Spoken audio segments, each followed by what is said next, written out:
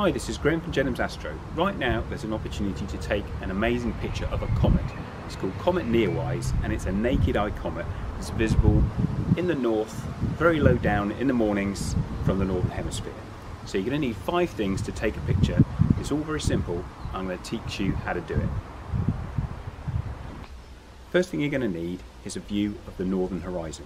So you need to be able to see an object that's around 10 degrees above the horizon. So looking down my drive, those trees about 50 meters away, they're too high. They're about 20 degrees, the top of those trees. But if you see between the 2 trees where that chimney is, the top of that chimney is around 10 degrees. So first thing is to find somewhere, whether it's from your garden or whether you need to walk to a different location or drive, you need to find somewhere with a clear view towards the north, between the north and the northeast, close to the horizon. The second thing you need is a camera. I'm using a digital SLR with a 50mm lens, so it's the standard lens. You could use a range of lenses as long as you can take control of the camera settings and take an exposure that lasts several settings in a manual mode, then your camera is going to do. Item number 3, a tripod. Any tripod will do. I've got a little travel tripod like this, but a normal photo tripod, basically anything that's going to allow you to attach your camera, point it in a given direction, and for it to be held there firmly for a few seconds.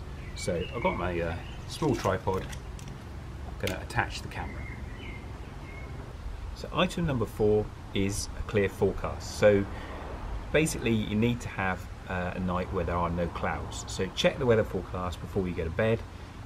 Maybe use an app on your phone. There's a lot of good apps to give you good forecasts that are linked to astronomy. So there's one called Clear Outside, for example. But basically, don't bother getting up if it looks like it's going to be cloudy or if it's going to be raining, for example. And the last thing you're going to need is an alarm clock. So currently the comet is visible in the early hours. So I've been setting my alarm for 3 o'clock. That gives you about an hour to take pictures before the sun starts to brighten the sky a little bit too much. So you're going to need to set the alarm clock and get up early. So here we are, it's 3 AM. This is a video from my iPhone, so it's just giving you an idea really of the sort of scene you might see. In the clearing between the trees, in the middle of the frame, you should be able to see the comet. Now, to your naked eye, it's more impressive than this, but this gives you an idea of what Comet NEOWISE looks like. And all I'm doing is taking 7-second exposures. With this 50mm lens, 7 seconds is the maximum length of time you can take a frame without the stars trailing, so they will appear as dots in this frame. If you've got a longer focal length lens, that's fine. Just take a shorter exposure, maybe 4 seconds, and increase the speed of the camera, the ISO setting.